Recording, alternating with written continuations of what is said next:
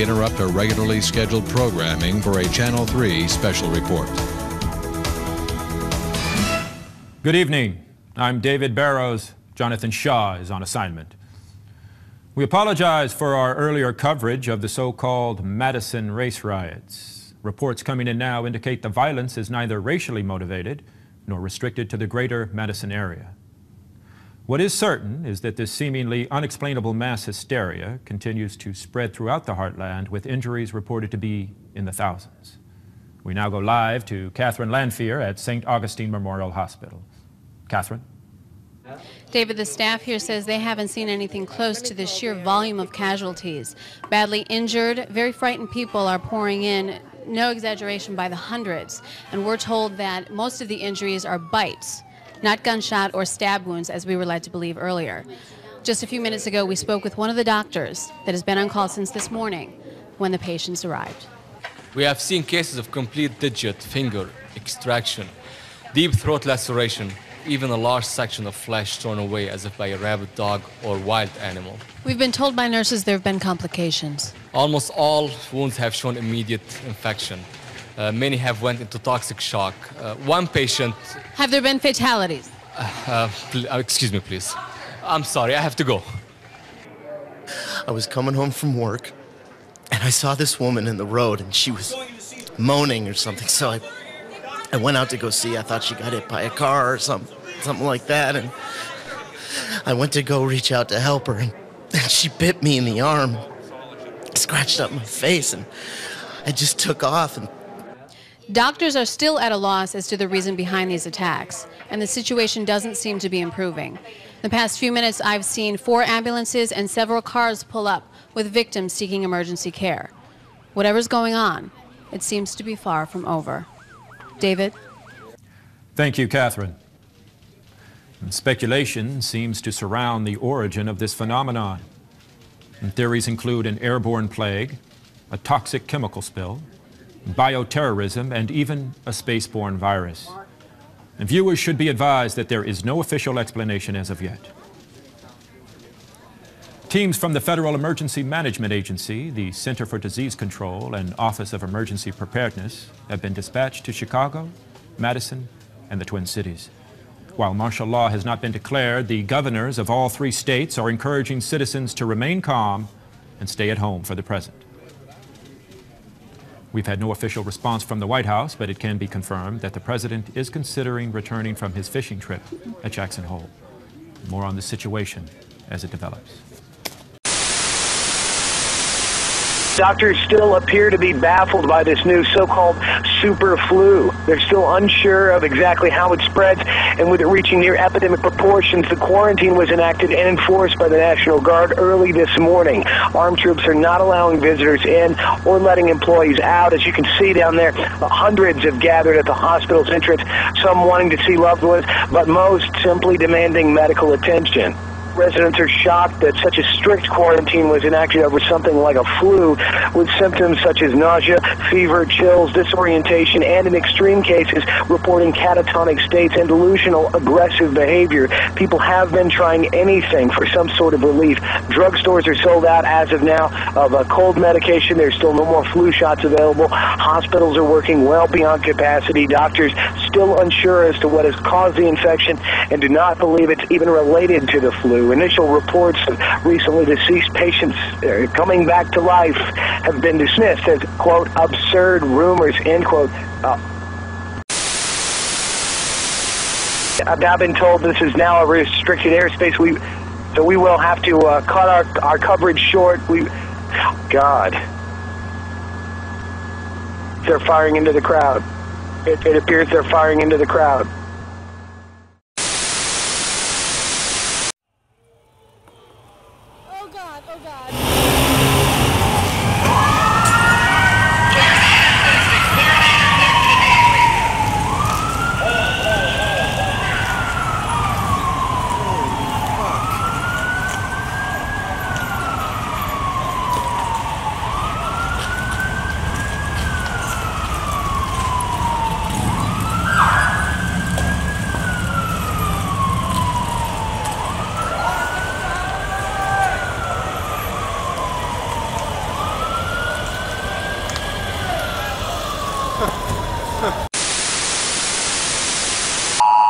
Millions of germs, and most people don't practice good dental hygiene. So naturally, any bite is going to become infected, no matter from whom. These people don't have some sort of voodoo hoodoo disease. Yes, but Dr. Collar, Look, David, what you fail to realize is that most of these so-called experts are looking in the wrong direction. The problem is not chemical or biological, it's psychological. What we're witnessing here is the spontaneous combustion of a pent-up rage fueled by frustration over a pressurized society. It's the snapped postal worker on a national level. Well, how can you explain that Look, in my new book, USA Bomb. Look, I'm sorry, we have to cut away right now. I'm just being explained- informed that both Istanbul and New Delhi are reporting sporadic outbreaks of violence, similar to those here at home. And clearly, this is no longer an American... We're just getting a picture from our BBC correspondent. Over to Trevor Hanna in London. Trevor? We're in Notting Hill, a part of London. Who knows if this report will ever be transmitted? Communication is at best limited. The city, it seems, is being overrun with man-eating creatures. And... They're coming! Run! Shit.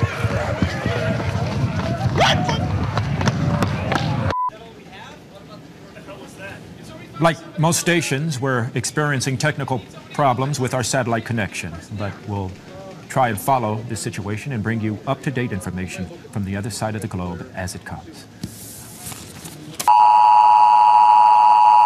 The president wants to make it perfectly clear that this is not a case of bioterrorism. No such agents exist in the arsenal of any nation or known terrorist group. He also wants to stress the need for calm and the respect for law and order. The quicker people can get off the streets and into their homes, the quicker the appropriate federal and state agencies can reach these troubled areas. Although a further call-up of reservists is on the table, our current overseas military assets will remain in place to reassure our allies that this is a minor, containable situation that we expect to see fully resolved in 24 hours or less. Again, that was Press Secretary William Kaplan with the first official statement from the White House a little over 30 minutes ago, stressing calm and what he assures us is a fully containable situation. Reno reporting live from Homestead, where tragedy befell an immigrant family. An unidentified man has shot his wife and 16-year-old son to death before turning the gun on himself. Jesus. What? I don't believe this. What? Is there something with the camera? Just fix it. She's still moving. Oh, for Christ's sake, Brody, I'm right in the middle of it. What? Jesus fucking Christ. For God's sakes. I thought they were dead. They're supposed to be. They are. I don't know. She's moving on the freaking gurney, man. Get out of the way. Come on, get out of the way. There's a backup here. Get off here! Are you all right? Jesus. What the fuck is that? Just keep still. The other one's moving. The other one's coming up too. Take him out!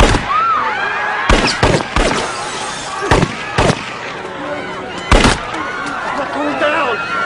It's not going down! Holy shit!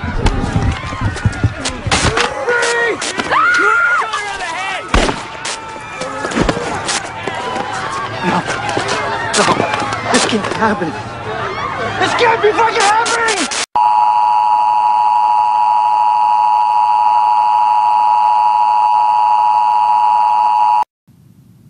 I've just received word from my producers that a tape showing one of these random attacks has been dropped off at our studio. I'm being told that the tape contains graphic material and violence, and viewers should be advised. Hey! Get away from her! Stop! Stop hitting her! What are you doing? I'll show you!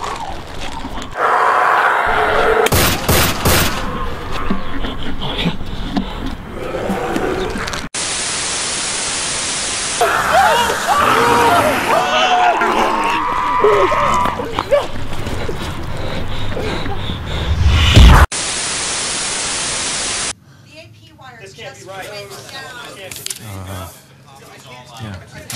We have some startling information from Fran Parker, live at the Hammond County Medical Examiner's Office. Fran, what I'm about to show you is one of the most horrific... Stand back, and I told you, please keep your distance. You can see how dangerous it is. No person has survived this disease. And I can assure you that every victim that has come into this hospital has turned out just like this. They have died on the table. Okay. What has happened, though, is that they have actually come back from the dead. So you're telling me this man has come back to life? I know it sounds absolutely impossible, but what we're talking about here is reanimation, but of dead matter. Look at this one that I was given an autopsy to. During the whole autopsy, he never stopped moving. And I took out his heart and half his digestive tract. What I'm trying to tell you is... Oh my God. The dead are walking. That's all I can say. Well, how are people supposed to protect themselves, Doctor? This is the most contagious disease I've ever seen. What I would say, and I'm warning you, everybody, do not come in contact with any of these zombies. And there you have it, David. The dead are alive, and there's no cure, and there's no explanation, and there's no nothing. Oh my God! David, cut away! Cut away! Get away from the... It's clearly, it's clearly a shocking development unfolding. You're going to want to keep it locked in here. You stay with us all night.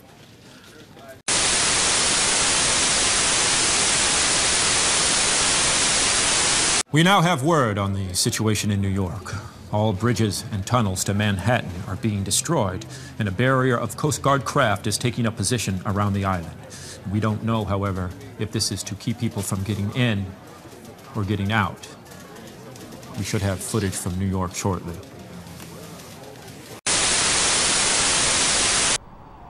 At this time, no comment has been made. They have, however, created a temporary barbed wire fence around the entrance of the building.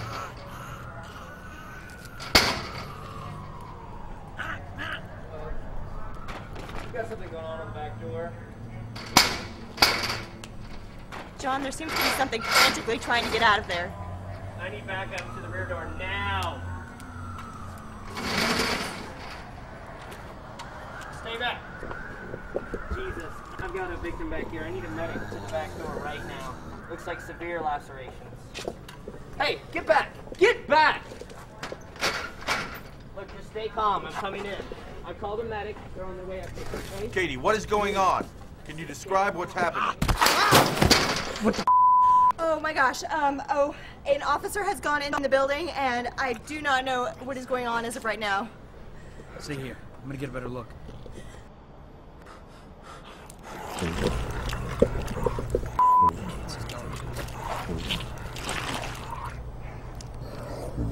Katie?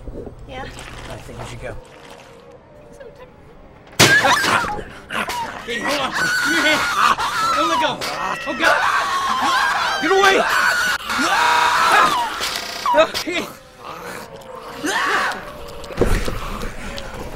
What the f? No!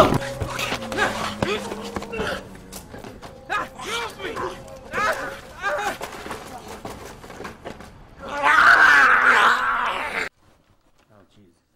Kill the feed. Dump out.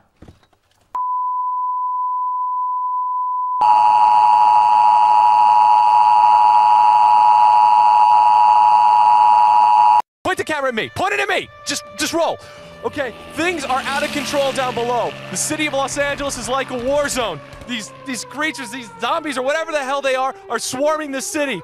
People are dying in the streets by the thousands. And the freeways, right now the freeways are hopelessly clogged. There is no way out of the city. We had to come up here into the Hollywood Hills just to find some refuge. I think we're safe for the moment, but I'm not gonna stay long. Right now, the LAPD has pulled out of South Central Los Angeles entirely and is trying to form a defensive perimeter around Beverly Hills. But I don't know how they're gonna stop these things.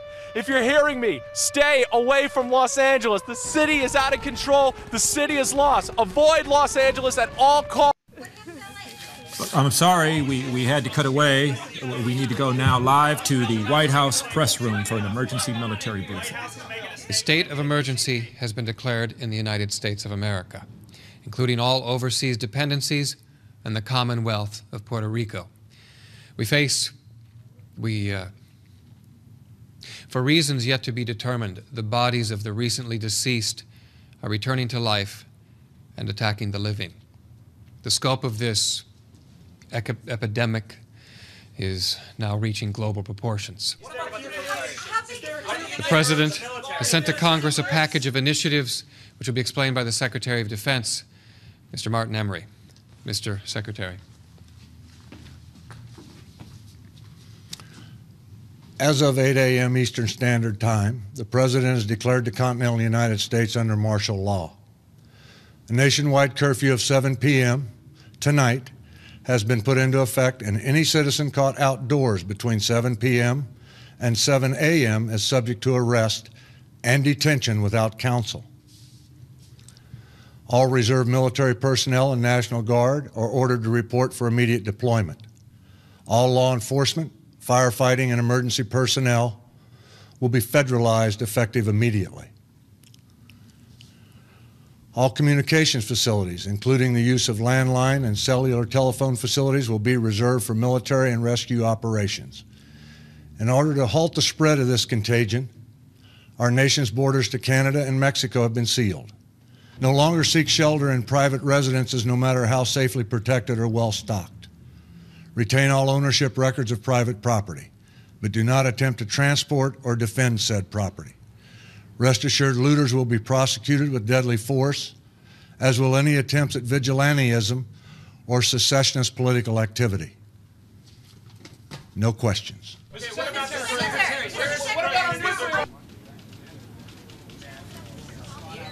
That was the Secretary of Defense with the announcement that the dead are somehow coming back to life. And I've got, do we have those rescue stations yet? Well, find them, please. I need those rescue stations. Fine. You know what? Fine. I'll get them. So they are dead. Yes, in that the circulatory, respiratory, and other vital functions have terminated, these subjects are technically deceased. Please just let me get through this and then I'll take questions. The infection is spread through direct fluidic contact. It must enter through the bloodstream through an open wound. Infection duration depends on the size of the wound and its proximity to a major blood vessel. Reanimation will occur no later than 1 to 5 minutes after the victim's primary life functions have expired. Once reanimation has occurred, the subject will respond with immediate homicidal aggression. Current estimate in the U.S. puts the number of dead at over 10 million. But this is, many would consider, a wildly conservative estimate. Regarding the entire world, I can't even begin to give you a number. One bright spot to report, we now have a tape of what to do if you should find yourself assaulted by a reanimate. Can we roll that?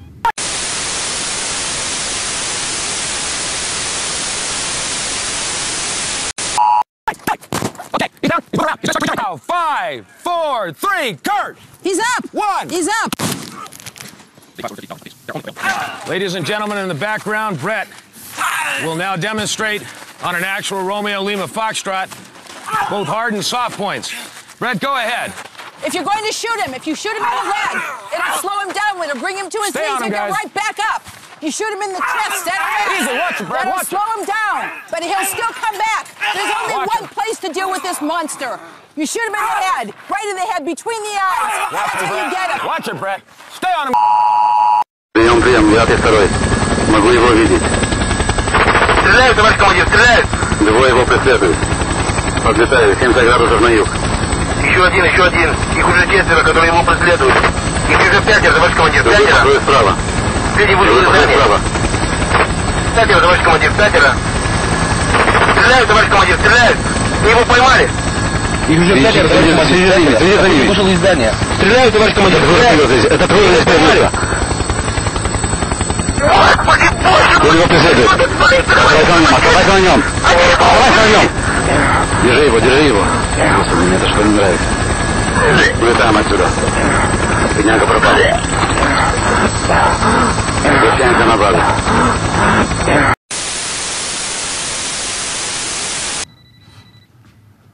Lucas, are we on? We're on.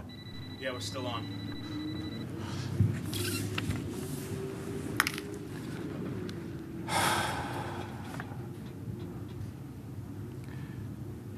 It's been confirmed from several sources that the destruction of Shanghai and Hong Kong were the result of thermonuclear explosions. Whether set by the Chinese government, a rogue faction of the Chinese military, or the Russian government in their promise to aggressively defend their borders is still not and may never be known. Within the next hour, we will be transferring responsibilities to the emergency broadcast system. We believe, although this has not yet been confirmed, that the President and his cabinet have already left Washington, D.C. for an undisclosed, secure location.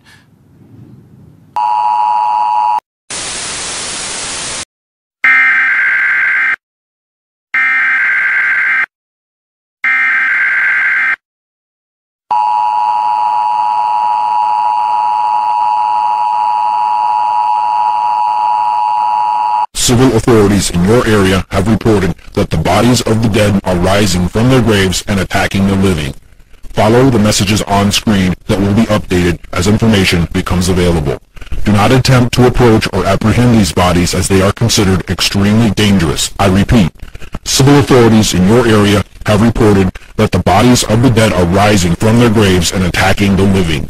Follow the messages on screen that will be updated as information becomes available.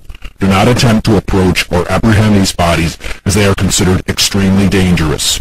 This warning applies to all areas receiving this broadcast. Tune in to 9:20 a.m. to get updated information in the event that you are separated from your television or if electrical service is interrupted. Civil authorities in your area have reported that the bodies of the dead are rising from their graves and attacking the living. Follow the messages on screen that will be updated as information becomes available. This station will now cease transmission, so please use your battery-powered radio. Tune in to 9:20 a.m. for further information.